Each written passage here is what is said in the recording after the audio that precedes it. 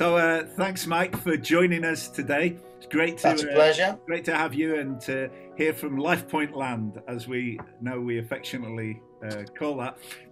For some of our folks in our community, in our church family, they'll say, Life Point, Swansea. Tell us a little bit, because it's years since they say that you got ejected from Southport, but I don't believe that. They threw me out, but I can't remember what for, Dave. Anyway, Wales took me in 24 years ago, and they might have regretted it ever since, but we're having fun down here.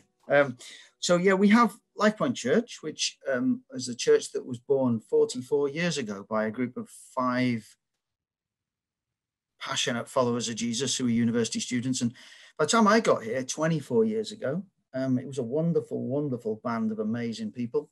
And we found a building, so we now meet from the Life Point Centre, and everything we do is from that building up into the hillside and across the city. And then a few years ago, we were a group of Christians in Pembrokeshire reached out to us and asked us to look after them. So Life Point Pembrokeshire is a thing. Brilliant. That's about 30 people. And we got some really exciting developments just happening there. I think 2021 will be their very, very, very best year. So we've got a lot of exciting things coming up there. Good. And then we worked in Mayhill, which was a residential community on the edge of Swansea city centre. And so Life Point Mayhill was born. And Ori Mizzen looks after that now. It's a very exciting story. There were about 30 people meeting there. And then a year ago, Kerry asked us to plant a church in the Neath Valley. So there's now Life Point Neath, which is, again, about 30 to 40 people from right up the Neath Valley, which is north of Swansea. So that's, yeah, so there are 4 church families, if you like, that make up the big family that is Life Point. Life Point Land extending its reaches around Wales. I'm loving it. Keeps me out of mischief, at least. It's exciting. Going back to that, you were up and you were sharing with the church, weren't you, about the fact that God had opened up quite miraculously that building for you, and you prayed, you walked around that building. Tell us that story, Mike. Yeah. Well, this must be just over 10 years ago, I suppose, when we looked at a building that was, in fact, traditionally the synagogue. The Jewish community couldn't look after it anymore. And we wondered if we could make it our home base. In order to make that possible, we had to do something audacious, Dave, really, which everybody told me was impossible, which was actually move in. We would own it, we would worship there, but we would make a room where the Jewish community could be on Saturdays for a 5-year period. And obviously, everybody said, well, you're flying in the face of history because Christians and Jews don't get on. The whole city knows that Christians and Jews don't get on. And it'll never work. There were so many reasons. There's no example in all of history or in the country of this working. But God had spoken to Liz, to say quite clearly, he'd said to us so clearly that this would be the place where Jesus was going to be worshipped. We knew 100%, but the Jewish community had a vote and they said emphatically no.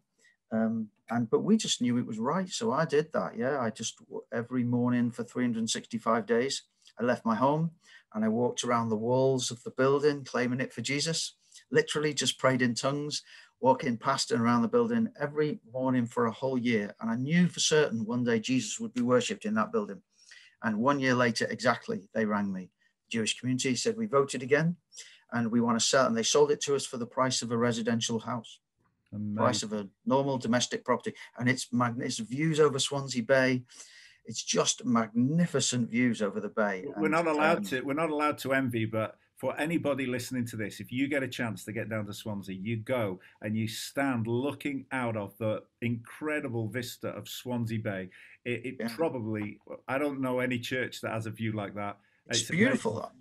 You look right across Mumbles Lighthouse on a clear day, you can see England, but not everybody here thinks that's a good thing. But from it, we've been able to minister to thousands and thousands and thousands. God had said to us that whatever building he gave us, that there would be a room at the heart of it that would be dedicated to food, and that it would be a house of food, house of bread for the city. And we probably fed, I don't know, it's difficult to know, but thousands and thousands and thousands of people right across the city have been fed from the building. So it really is a bit like Joseph and his warehouses, you know, where we fill it with food and we just give away kindness in every way we can. So tell us a little bit about that, because it's part of your story where you've had a great impact in the community. But when you say, people will be thinking, thousands of people, what kind of kitchens have they got? What kind of staff? Yeah. But there's a whole range of things that you're doing and that you've evolved into as being a real beacon in your community. And yeah, I mean, we learned a lot from you guys, actually, because you told us about your kindness nights, the VIP nights, and they were amazing. And we wanted to start doing something for vulnerable and homeless people. And so we blatantly just stole your model, Dave. Thank you. But we wanted to do some work for homeless people. We wanted to add to food hampers a kind of a more of a classic kind of food bank model alongside the individual hampers that we deliver to people's homes. So we applied. I need to interrupt you because one, I remember it was the Cole clan who started the VIP nights, and we definitely stole their idea and adapted it to us. And then you did something and you adapted it, and we started hearing about the amazing people at LifePoint who were doing these blessing baskets, hope baskets, right, yeah. the Hope Ministry. So we just thought, we're going to steal that. And so nothing wrong with a bit of stealing in the kingdom of God. Yeah, I mean, there's no copyright on great spirit-inspired ideas, and I know that we copied, and it's been an amazing blessing for hundreds and hundreds of people here. Even we're in the planning stages now of for the fire, the police, the ambulance, all of the local wards in the hospital. We're doing it, and its genesis was with LifePoint. So amazing. I think we're allowed to steal each other's ideas. Nice that we enrich each other. Yeah. Matthew Ling has a lot to answer for, really, because we had our building bought for the price of a domestic property, and it was good.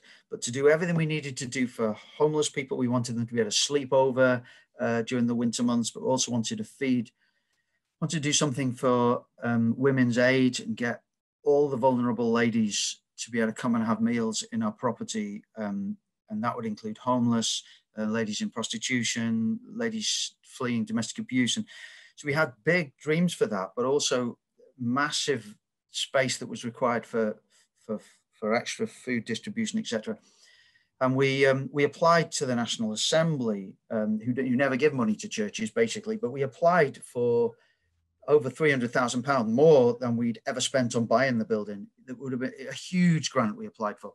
And they replied to us and said no, which was fair dues. We weren't really, it was an audacious request. We did it on the basis that we're trying to love our city. And in some ways, we're trying to do things that nobody else is doing. And we went up to Bible Week. And I don't know if you remember, Dave, but there was a Bible Week where they called up onto the stage all of us who were elders in the churches, and they prophesied to us. And Matthew Ling prophesied that when you go back to Swansea, his prophecy was the favor of God is upon you because of what you were doing. And as a sign of that, when you go back to Swansea, the favor of man will fall upon you, will follow you. You'll experience the favor of man, and it will be a sign that God has seen your heart and wants to bless you. And literally, I drove back on Thursday from Bible Week, so the prophecy was on a Monday. I drove back on Thursday, walked into the office of the original smaller LifePoint Centre, and there was a letter on the desk with my name on it. And in it was a letter from the National Assembly saying, we've changed our mind. We'd like to give you £250,000 to do everything you asked for. And it was the most, like, National Assembly never changes their mind about anything, and they never give money to churches. And it was like one of those prophetically birthed miracles. So a lot of the stuff we're able to do now, Matthew Ling is to blame for, really. So it was just an amazing example of the prophetic word births something. It's a spark in the air, and it makes miracles happen. So all that we've been able to do now really came out of that. So we were able to massively extend our facilities, and it's been good. God's looking after us. You've got a stunning place and a stunning people, Mike. Just COVID comes along. In actual fact, I think, was it only a couple of months after Neath started? The Neath Church was born, planting, and then straight away, boom, lockdown. Yeah. Hey, by the way, you of course, you finally got to our level and beyond us, because we were tier 3 before you. It's probably the only thing we could claim, and I'm not sure it's so good that we could claim it. But I think you're actually worse than us. I heard about the police going into somewhere in Cardiff, a church meeting, and closing down the meeting. And I thought that church meetings were still allowed, even though we're pressing a pause on our in-person gatherings. Sure, yeah. But what happened is, I mean, right now we're in the severest lockdown in the United Kingdom. It's incredible how, I mean, zero tolerance. The first bit of lockdown early in the year in Wales, they made a 5-mile driving limit. So you couldn't go past 5 miles from your home, which, considering that a lot of precious people in the Welsh villages live more than 5 miles from the nearest shop. So it was really draconian, you know. And we have the beautiful Gower beaches not far from us, but the best ones are all about 5.3 miles from us. So for 6 months, we couldn't go.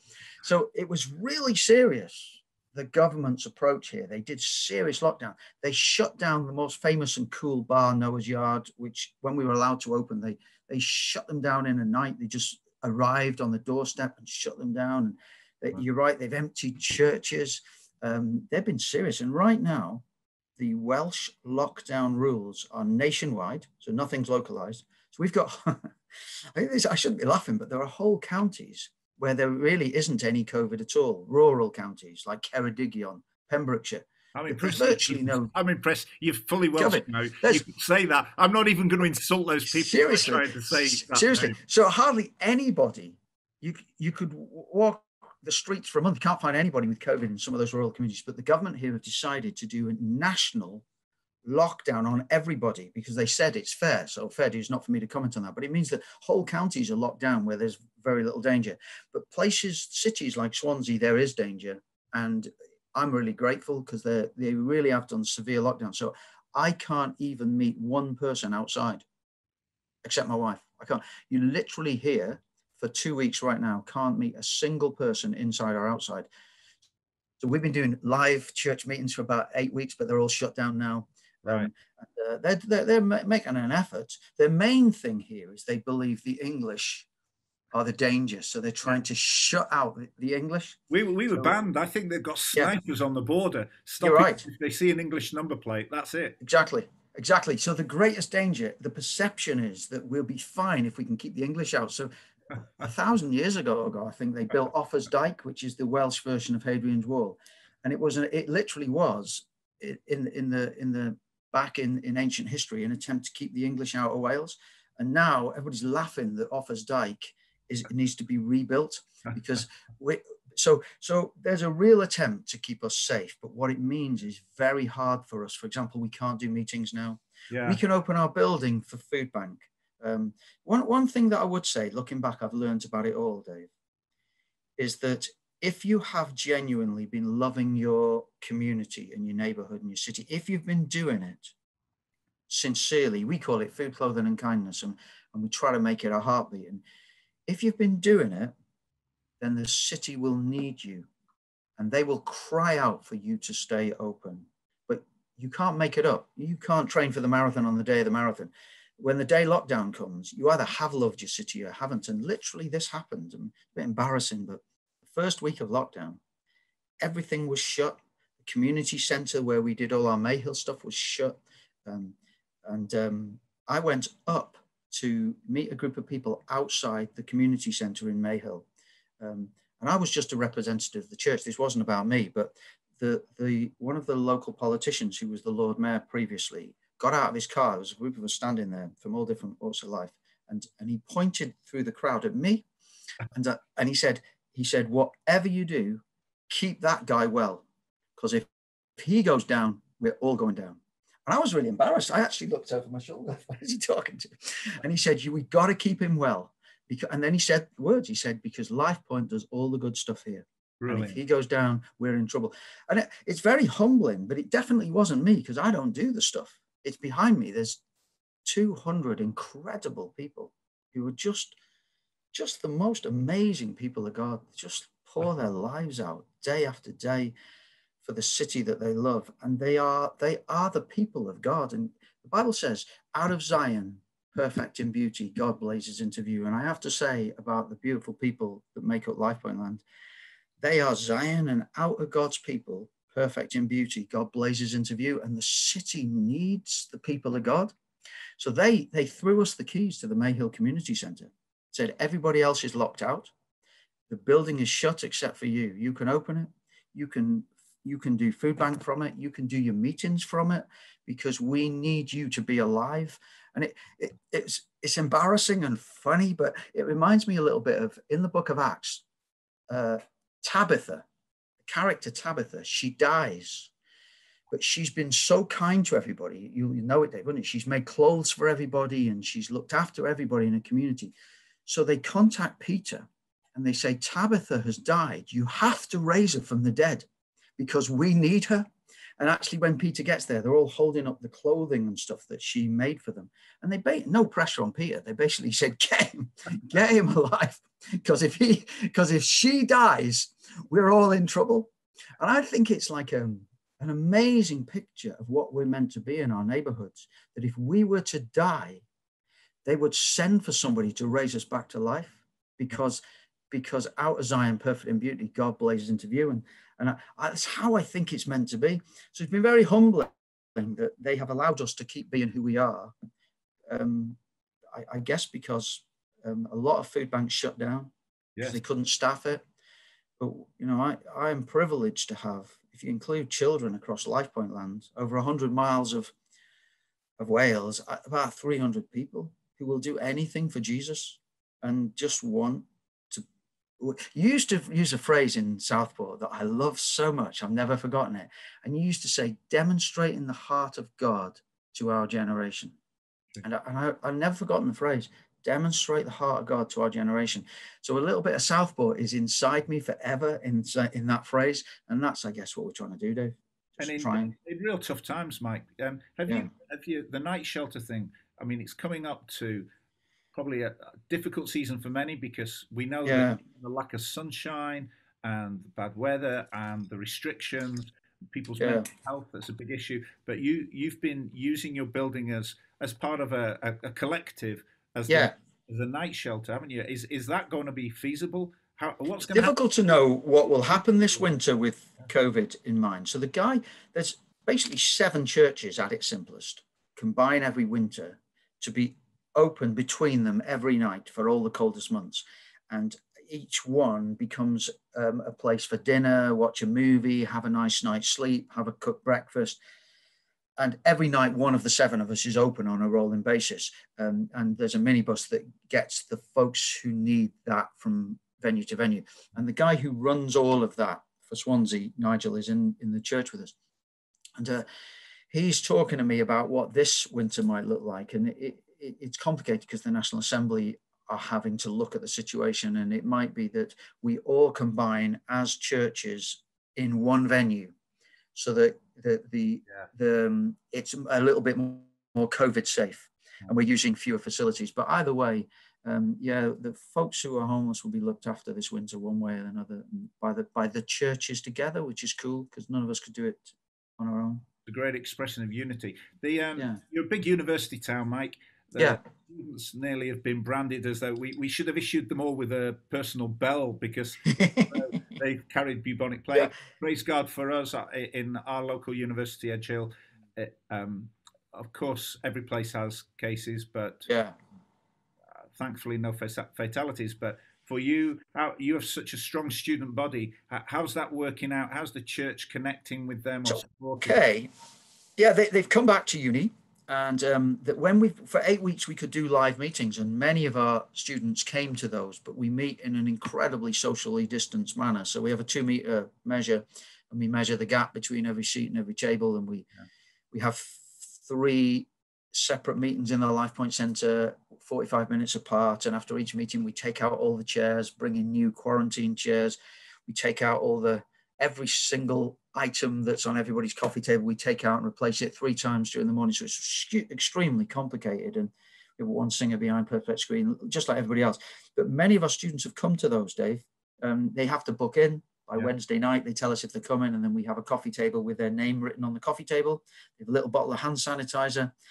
a little giving envelope and a chair or 2 chairs if it's a couple, and they come in one way, leave the other, etc. So we have adopted extreme COVID safe measures because the credibility of the church is at stake. And certainly in Wales, if we mess it up, they'll shut everything down. So we're uber safe. But our students come, and the ones who are linked with us are so respectful of COVID guidelines and safety precautions. They're incredible. In fact, they're all serving. They serve, they welcome, they just, our students, very like yours. I mean, you're having unbelievable move of God amongst your students in the church there. Mm-hmm. Nearly every time I go on social media, during last year, you were baptizing yet another brand new Christian. And I think across the country, we would love to see as many students born again, baptized and joining the church as you're seeing, Dave. What we are blessed by is largely Christian students who really, really want to serve the church. So they throw themselves in heart and soul, and they're doing it now, properly serving. We had one volunteer came into our food bank, because we're allowed to own food bank, and helped us yesterday. A student called Vicky, she helped us completely redo our entire Hope facility. So we have a very strong serving heart amongst our students. Good on you, Vicky. If you're listening to this, good on you, girl. I know, she was amazing. The rest of us were staff, and Vicky just came and gave a whole day just to make the whole food bank area right. And the word on the street about students is that they come to a city to take, but ours don't. I've got to be honest. Ours come to the city to give. That's great. They just give, and we're totally blessed by them, if I'm honest. And some of the testimonies. So during lockdown, Dave, obviously, we tried to do some online meetings, which were fine. But what God said to me personally was let my people tell their stories. So what I did is I took Wednesday night, took a few minutes, and each Wednesday tried to introduce one person from the church just to tell their story. Mm-hmm. And some of them, like we have a lady who was Welsh Businesswoman of the Year in the church. And then we have a lady who's Disney's Lion King director of the touring Lion King show. And we have someone who's a pilot and many. So a lot of people, I just let them tell their stories. But there are other people who've been gloriously born again, and they just told their story. And we've got a student called Will, fantastic young man. He's at Covenant College now, but he was far from God. None of us knew him. He was in his room, wanted to take his life. And on the night he was going to take his life, he cried out to Jesus in his bedroom. And Jesus appeared to him in his room like a bright, shining light and swept right through him. And his entire life was changed in one incredible night where Jesus just came and met him, And everybody who knows him knows that Will's life changed in a night, and he came to find church and was an intern in the church last year and has gone to Covenant College. When he told his story on these Wednesday night midweek messages, and he's just one of our students, but he's one a bit more like some of yours who's actually found his faith while he was at uni. He told his story, I think, at the last count, more than 4,000 people. That's wonderful. Watched his story, including his mother who gave her life to Jesus. So his mom is now born again because of his story. And so what we found was when a student comes to Jesus, the impact on campus is massive. Large number of those 4,000 views of Will's story, I'm sure that there's students on the university campus who knew him or heard about him. And the other 1,000 views were probably his mother. It's good. So we're all learning the power in broadcast, aren't we? We're learning. Yes. Like, I hate cameras. I hate them with vengeance. But we're all having to get brave, aren't we, Dave? You and me. I mean, I wish when we'd started all those weeks ago that it seems as though Harry and Morgan, who were just such stars, and Harry just recently takes a lot of the weight with us up here.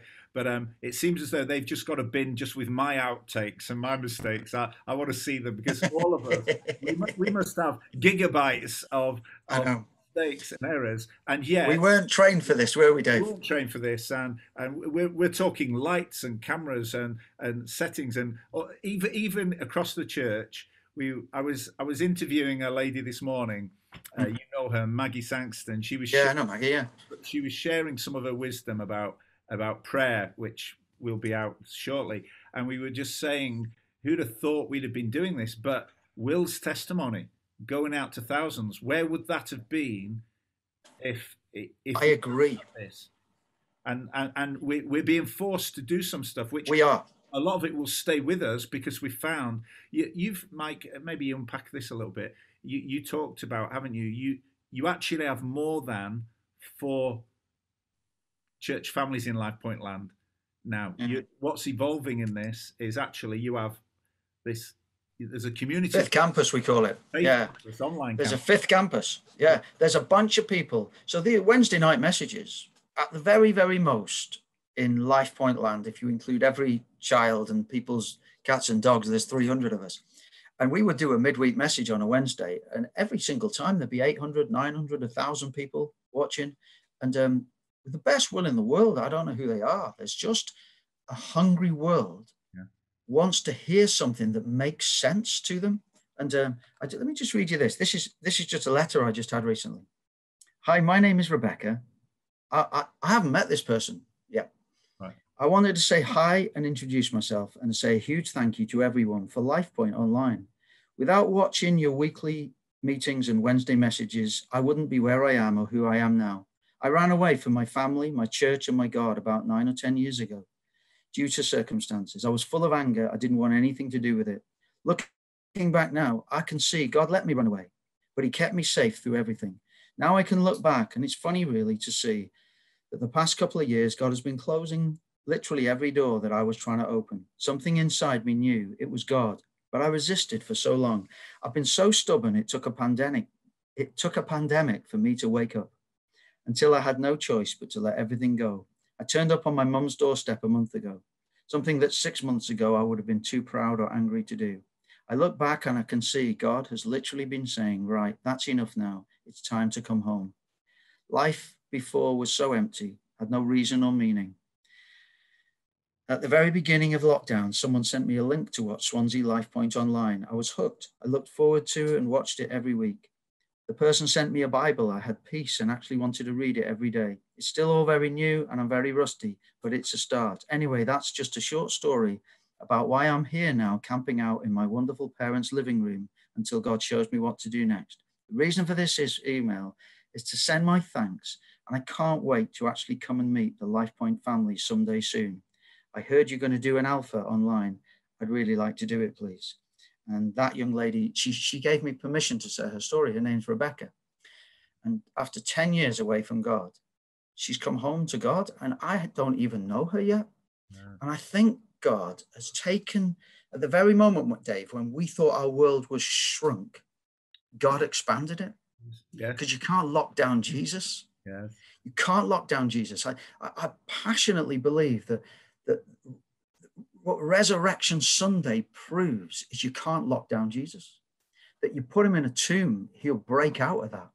Roll a rock across the face of the cave, Jesus will break out of lockdown. And I don't mean we should break rules. I'm very respectful to the government, but I respectfully sometimes I think Jesus is the king of rock and roll because he looked at a rock and made it roll. He broke out of a tomb. And I think at this moment, Dave, God is breaking us out to reach way more people than we ever would have reached in our little church buildings. I think COVID is cruel, and it's a pandemic that has caused carnage and devastation. I'm praying that it will end, but God brings good out of everything. Mm-hmm. And out of contraction, he brings expansion. And we have found hundreds and hundreds and hundreds of hungry people, many of them writing to me saying, thank you for saying something that made sense in this crazy year, in my crazy life. And I just trust that that we can dare to believe that we're braver than we think we are. And whether it's looking into a camera and sharing your testimony like Will did, and 4,000 people listen, and his mother comes to Jesus because he was braver than he thought he was. And to every child of God right now saying, what is 2020 all about? I'd say, you're braver than you think you are. Your life might feel like it's contracted, but God's going to expand your influence. Just get brave and do something that will touch somebody's life, because I think there is an anointing upon God's people to shine right now like never before. It's like there's glory in us, and it's time to shine and not to hide. So I'm excited. Yeah. I'm excited, even in the middle of the severest lockdown in the United Kingdom, where I can't walk out of my door and meet one person. But there's a world out there that I can reach and bless and touch. So let's just believe there's glory in us, Dave. It's you are living the words, Mike. Let your light shine before men, Yeah, and they see your good deeds. let's do it. Praise your Father in heaven. And what there's so much of a focus, isn't there, for all of us on what we can't do. In particular, for Yeah, you guys who we have certain liberties that you don't have. sure. You're Yeah, definitely worse locked down than us, but it's rather than focus on what we can't do, we focus on the things that we can, and there are exactly. opportunities there for us, Exactly. less to encourage that. Let us consider how we can stir one another Yeah, towards faith, love, and good deeds, and that's yeah. what we can do. And let me just say, you guys, you're inspiring us in your walk and in your lives, because Thank you, Dave. seeing it on the ground, lives touched, and you're doing this not to beef yourselves up in any way, but I believe God's people should be, because we're designed to be a light in the darkness, and that's what Sure. exactly what you are. But you're drawing attention to Jesus at the center of all things, and it's just inspirational, Mike. You do us good, and your words are fantastic. We're a praying church up here, and we want to be able to pray for all you Life Point crew. We love you lots. So what in particular could we be praying for you at this time, especially as you're in worse restrictions than me? Yeah. I Yes. shouldn't be laughing, because I know that this is dreadful, and it's our relationship that I could say you're in worse. It could be worse We are. than me, but it is you. We are. We are. We are. But we're going to get out. Just pray I can go and see my beaches again. I'm missing the beach. But Yeah, for us as a church, yesterday a little group of us met. We've got the Life Point Neath Church. The valley stretches a long way. It's about 100,000 people live in Neath and the valley that goes all the way up to kind of Aberdeen. And it's a growing group of people. They're very excited. They've got a lot of faith and vision. And what we really need is a kind of mini Life Point Centre, a facility there from which we can reach that valley. And we've received a grant, £75,000. And God's people here have given very generously. So we hope that we can match that. So we start the day after this. We're in the 2-week firebreak lockdown that I've just described. But the day after that, we're going to visit some properties in the Neath Valley to see if we can find a place from which we can try to do to the Valley of Neath what we've sought to do for the city, which is just lay our lives down in food, clothing, and kindness, and love them. We reach in a lot of families who have children with additional needs. We've got some specialist ministry to those families. And during lockdown, 2 of those have given their life to Jesus. That is 2 parents from 2 separate families we've been in touch with because they come to our things with children with additional needs. 2 of them have got born again, and there's a lot of those are in the Valley of Neath. There's a couple called Todd and Stephanie who lead that church, and they have a dedicated ministry to families whose children have additional needs. And so we're looking for a facility from which we can bless those families in a very intentional way and also be church on a Sunday. So could you pray that God leads us to the right place, that he opens windows in heaven, because we probably need twice as much money as we currently have in order to purchase or build anything up there. So pray for Life Point Neath, for facility, and for our 2 new elders. Last week, Kerry came to the church and he set into eldership Ollie Mizzen and Simon Powell. So bless them. They have to work with me now every day, and they need the grace of God to do that. So can you pray for Simon and Ollie, because they are brand new elders in the church?